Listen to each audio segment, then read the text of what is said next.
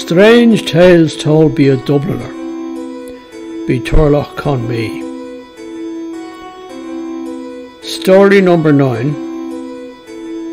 The Spanish Lady.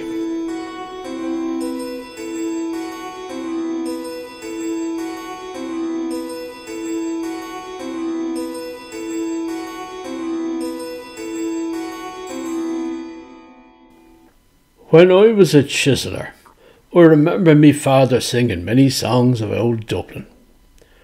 A favourite one of his was The Spanish Lady, though he only knew a few of the verses of it.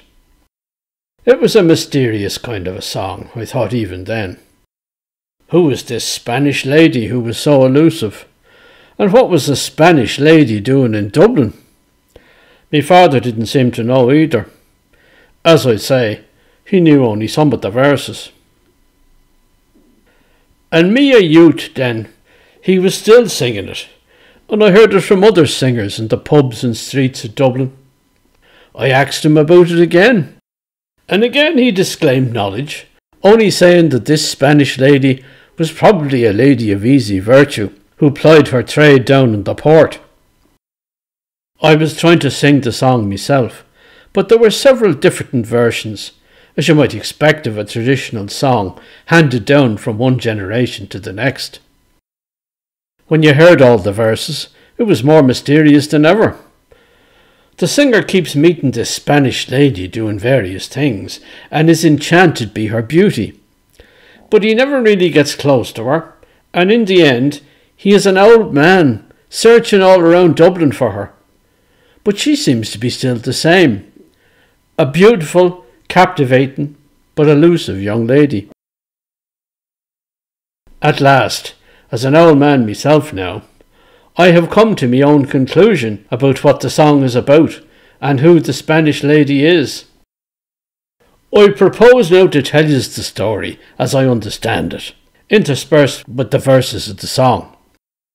I'll begin with the first verse that everyone in Dublin knows. As I walked out in Dublin city at the hour of 12 at night, who should I see but a Spanish lady washing her feet by candlelight. First she washed them, then she dried them over a fire of amber coals. In all me life I ne'er did see a maid so neat about the soles. Whack for the two-roy-o-roy-a-dee, whack for the two-roy-o-roy-a, whack for the two-roy-o-roy-a-dee, whack for the two-roy-o-roy-a. It was the year 1765. Raymond MacBride, a young man who was a sizar, or poor scholarship student, at Trinity College, was out on the town one night. He wandered down to the port of Dublin, where there are places of entertainment to be found in plenty. As the hour approached midnight, he passed a house that was brightly lit on the inside. Other lamps shone through the open doorway. The house stood on its own small square. Outside the doorway, on the cobblestones, was a burning brazier, and beside it sat a young lady. She was washing her feet in a wooden bucket, and her long dress was pulled up over her knees. She was dark-haired and dark-eyed too, obviously a Spaniard or some other Mediterranean beauty. She was the most wonderful specimen of feminine pulchritude that our hero had ever seen. Having taken her dainty feet out of the water, she shook them and began to dry them over the brazier. The atmosphere was magic. He was lost in contemplation of her. She looked up at him and smiled. But the stroke of 12 was striking.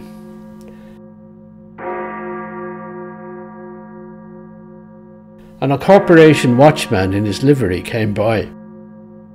The watchman told Raymond to be off with himself, as it was curfew, otherwise he'd end up in a cell in the Bridewell for the night. Raymond sighed and blew a kiss to the Spanish lady and was reluctantly off upon his way.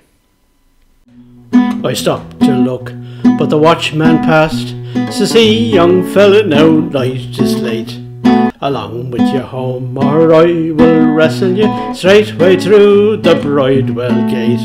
I blew a kiss to the Spanish lady, hot as a fire of angry coals. In all me life I ne'er did see a maid so sweet about the souls. The following evening, Raymond vowed to return there and see if he could find the Spanish lady. It was love and passion that emboldened him beyond all reason, for what chance had a poor young student like him to win such a prize? She was more likely to respond to the attentions of some wealthy fop, or maybe a city official with a coach to take her out riding in. Well, she's no match for a Poddle swaddy with her silver comb and her mantle fine. A hellfire book would better suit her, drinking brandy and claret wine. I'm just a decent college sizar, poor as a sod of smouldering coals. How could I dress that Spanish lady, and her so neat about the soles?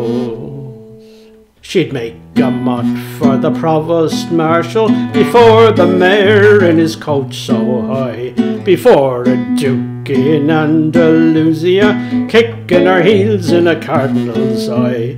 I'm blue as cockles, brown as hertons, over a grid of glimmering coals, all for the sake of the Spanish lady, and her so neat about the soul. Raymond sighed, but his mind was made up.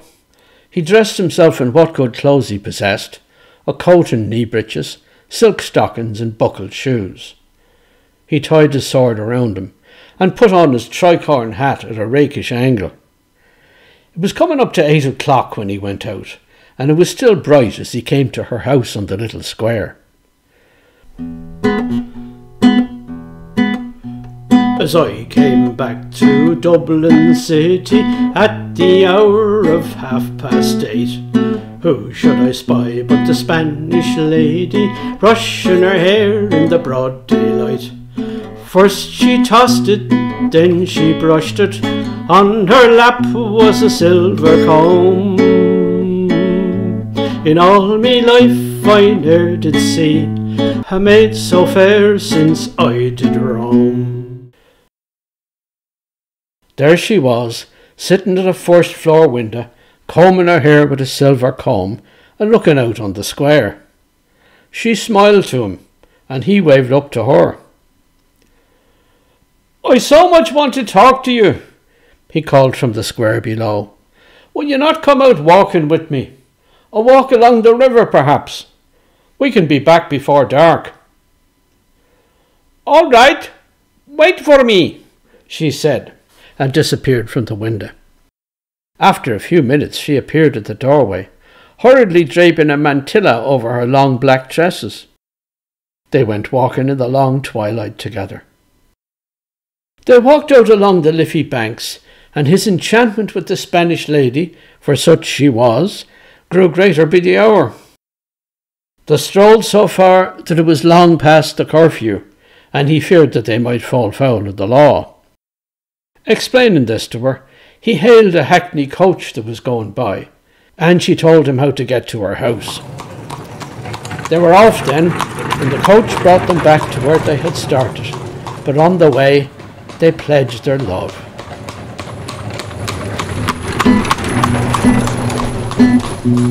I asked her would she come out walking, and went on till the grey cocks crew.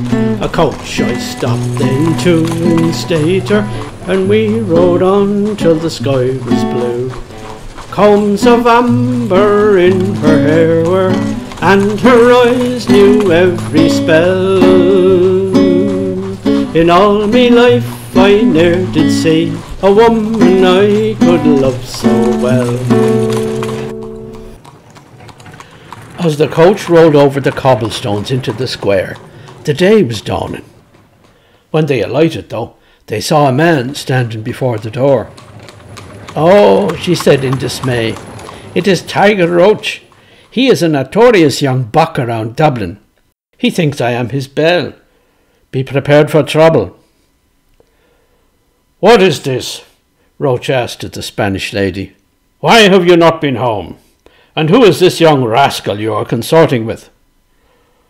"There's no rascal in it but yourself," sputtered Raymond angrily. With that, Tiger Roach drew his sword. Raymond saw he would have to fight it out. He drew his own sword, and the duel began. Now, Tiger Roach was so called because of his ungovernable temper, and he had a fierce reputation as a duellist. But luck was with the younger man, and after a while, Tiger Roach carelessly gave an opening, and Raymond ran through with his rapier.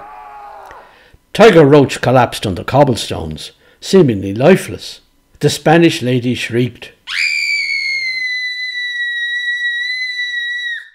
"Be God, now we're in trouble," said Raymond to her. "Call for the surgeons, will you? Or get one of your servants in the house to do it. He may be already dead."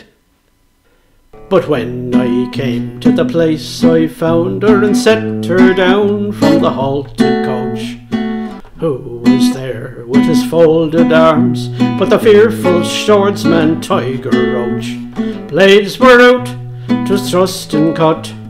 Never a man gave me more fright. They laid him dead upon the ground while she stood holding the candlelight. The Spanish lady disappeared into the house. Looking around him, he saw no watchman to his relief, and no city guard either. So, sheathing his sword, straightening his tricorn hat, and gathering his coat around him, he fled through the still deserted streets, and didn't stop till he was back in his rooms in Trinity College.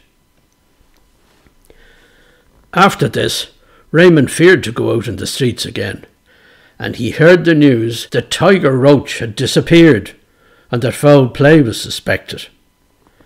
He determined to flee the city. In fact, he ran away to sea. He signed articles on a trading ship that was soon to leave port, and shipped aboard as a midshipman. Raymond MacBride sailed the seven seas for many years, and in the ports of Spain and South America he encountered many Spanish ladies, but none the equal of the one he'd left behind. He never forgot her. On one voyage, the ship chanced to dock in Dublin. Raymond felt sure that no one would know who he was, and that Tiger Roach would have been forgotten anyway. So that very night, Raymond, who was now first mate, and his second mate, a man of his own age, went ashore. They walked through the old familiar Dublin streets, and after a night of carousing, Raymond eventually found the way to the Spanish lady's house, for he was tormented by the idea of seeing her if she was still living there. The place seemed just as before, the lamps lighting in the rooms on 2 stories, and the front door open, a soft glow of lamps coming out. It was very late, long past 12. Music sounded from the open windows. Raymond and his companion saw couples dancing, fashionable beaux and their motts. But as they looked, there was something terribly odd about them. They seemed to be reflected in mirrors around the walls of the room, so that he could not tell how many of them there really were, and what were just their reflections caught in the mirrors. What was more, they didn't seem like humans, but like marionettes. They danced well, but they moved stiffly, like clockwork. In a pause in the dancing, one of the beaux came out the door and stood on the low steps, smoking his pipe. Raymond shuddered. The man seemed like a skeleton. Then the dancing started again, and the horrid thing went back inside. Raymond groaned. His friend looked at him in puzzlement. "These are the dead, dancing with the dead," Raymond muttered in a horrible realization. But in the meantime, his friend the second mate had been attracted by the sound of music and dancing. He slipped away without another word and followed the marionette man in through the open door and went upstairs. Raymond stayed there for a long time, numb with horror, as he watched the skeletal dancers dancing. At one point he thought he saw the Spanish lady joining in the dance, then looking out the window at him. But before he could call to her, she was gone. To be sure, she was no skeleton, but as fresh and beautiful as ever. He stood there on the little square, watching and listening. Eventually things quieted down. The music died away. The lamps burned low, or burnt out, and down the deserted street came the first timid glow of dawn. With a heavy heart, Raymond returned to his ship and reported to the captain that the second mate had deserted. As he never returned, the third mate was promoted. A new man shipped aboard to replace him, and they left the port of Dublin a few days later. When his sea service was at an end, Raymond took passage on a ship returning to Dublin. There he stood on his native soil again. He walked the streets of Dublin, trying to remember where the Spanish lady's house was, but this time, for whatever reason, he couldn't find it. I've wandered north, and I've wandered south, through Stony Batter and Patrick's Close, up around be the Gloucester Diamond, back be Napper Tandy's house. Old age has laid her hands upon me, cold as the fire of ashy coals. But where, oh where is me Spanish lady, a maid so sweet about the soul? Raymond had walked all over Dublin, north and south of the Liffey, and was just giving up, when he chanced upon the old familiar house and the old familiar square in front of it. It was dusk. There was no one there, and there was an eerie hush about the whole place. But there was the Spanish lady, sitting in front of her house, looking as beautiful and fresh as when he had once seen her. His heart went out to her with yearning, but what held him back now was his own grey hairs. He looked at what she was doing. She was catching moths in a golden net. Every so often she would get up from her chair and catch one. Always she brought them back and pressed them in the pages of a bound book she had. He came over. She looked up at him from her work. She slowly recognised him and smiled. As I came back through Dublin city, as the sun began to set, who should I spy but a Spanish lady, catching moths in a golden net. First she caught them, then she put them into a book upon her knee. In all me life I ne'er did see a maid so fair as the Spanish lady. Whack full the tour-ay-ur-ay-addy, whack full the tour-ay-ur-ay-ay, whack full the tour-ay-ur-ay-addy, whack full the tour-ay-ur-ay-ay. So, she said, you are back. I knew you would be back. Just tell me the truth, he said, standing before her. Why am I a grey-haired old man now, all me passion spent, and you still as beautiful as when I first saw you? What's the secret? Since you ask, I will tell you the secret, she replied airily. Though God knows, if you had once come into my house, you would have found it out soon enough. But you never wanted to join the beaux who visited me, and still do. I thought as a poor student I had no place among the beaux, and could not afford what you were offering. Now it would be the age I am. I can no longer pass for a young buck or a beau. Then just as well for you, she said. She chuckled to herself. Listen, she went on. All men and women age, and have aged as you have. To defy the passage of the years and remain beautiful requires a terrible secret, which you will not want to hear, but I will tell you anyway. The men who come to my house in the vigour of youth never come out again. I trap them in my enchanted mirrors, where they have to live a shadow life. I feed on their life, and they grow to be like skeletons after a while, thin and emaciated. Only on some nights after midnight, I let them out so they can dance a while to my music. All the life has gone out of them, but they dance to the music, for their bodies respond to rhythm and desire. For I have women who live in this house, besides me. I have also taken the life out of them. They all eventually waste away and die, and then they might escape and go to heaven or hell, depending on their previous lives. But I catch their souls in the form of moths and prevent them from escaping from the house. I press them in the pages of my book. She picked up the leather-bound book on her lap and opened it for him. He could see page after page, and moths pinned to the paper in rows. They never get away, she said. Their life's strength is mine. That is how I remain as beautiful as I was the first time you saw me. And me friend the second mate from the ship, have you got him too? I have, of course. He dances with me forevermore. There is hardly a drop of blood left in him, but I will have that last bit of him too. And Tiger Roach, he said with sudden realization, did you take him too? She nodded. How cruel you are, said Raymond. You're quite without mercy. It is the price of life and beauty, she said. It's so cruel, I mean, to make all those lustful men suffer without end for their lust. And the women too. I spared you, she said, and smiled sadly.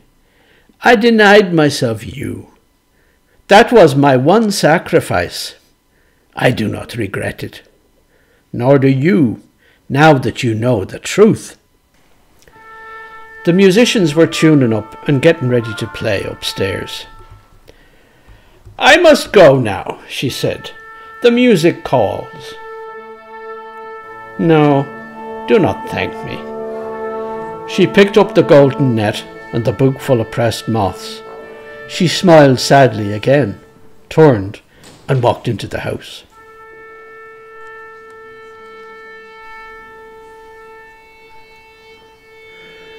Raymond McBride stood alone on the little square before the house, listening to the strange crowd assemble in the brightly lit rooms upstairs. Would it ever have an end? When it was dark, he turned and walked away through the streets of Dublin.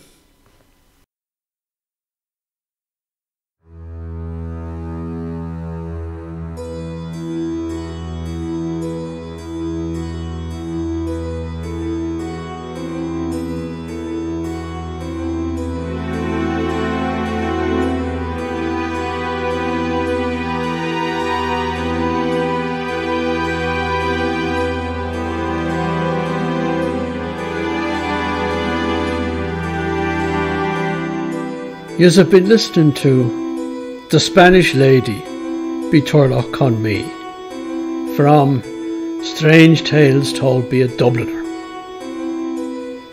If you enjoyed the story, don't forget to like, subscribe, share and comment.